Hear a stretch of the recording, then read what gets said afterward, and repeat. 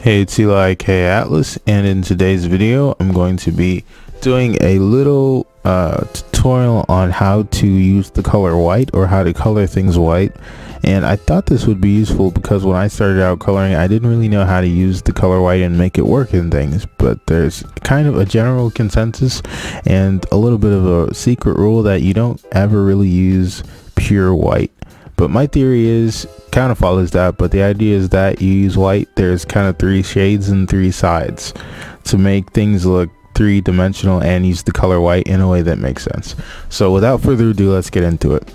The first thing you'll do is color the top side of whatever it is with the highlight color, which is going to be the brightest or purest white that you're going to be using for the whole piece, or whatever it is that you're coloring.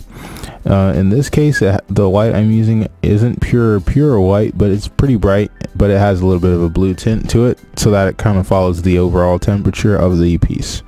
After that, you're going to color the underside, or the shadow side, and since we're using, the idea is that it's a very bright, very pure white, we're not going to use like a really dark shadow color. Instead, we're going to use a deeper color like a sky blue, which was pretty good to contrast the brightness of the white color, so it acts as a shadow of sorts without actually being a shadow.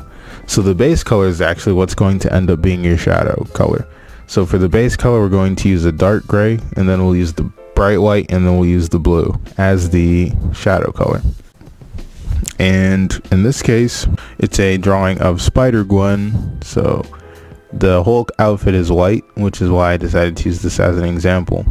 And I kind of got the idea to do this video on the fly, and it's a pretty simple idea, pretty simple technique, so I think you guys should be able to pick it up and rock with it if it's something that you guys like.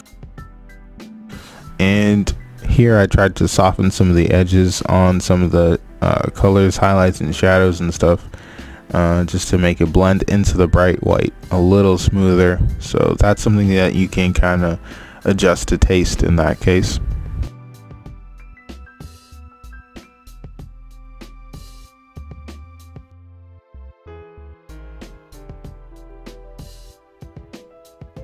You're using your base color again as kind of the shadow itself, and you're kind of making the shadow have a nice gradient with it by adding the blue color. And here I didn't want any of the colors to stand out too much, so I played around with the contrast and the luminescence and stuff to make it a little more subtle. Again, I didn't want a pure white. I didn't want like shadows too dark. I didn't want the white too bright, so I messed around with the sliders until I could find a setting that I really liked.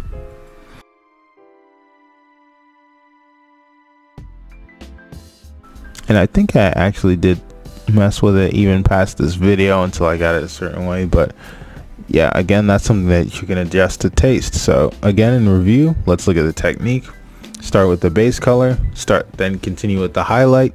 After that, you do what I like to call the reflection color, which is going to reflect the temperature, the color, whatever's around it. So if it's a cool temperature, she's surrounded by like Batgirl and Supergirl, who both have blue outfits, and to match the color scheme, I used a sky blue for the reflection color on the white.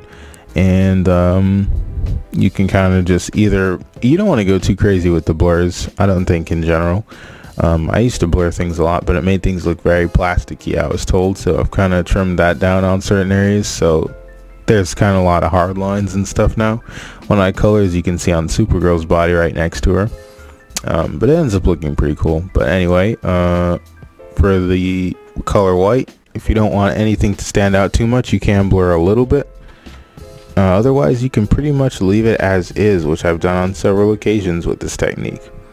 So hopefully you guys got something out of this. Make sure you comment, like, subscribe, and share. New videos every Friday and Monday. Thank you guys for watching. Make sure you leave comments and questions if you have any in the comments below, and I always get back to everyone. Hopefully you found the video useful. Thank you for watching. I'll talk to you guys later.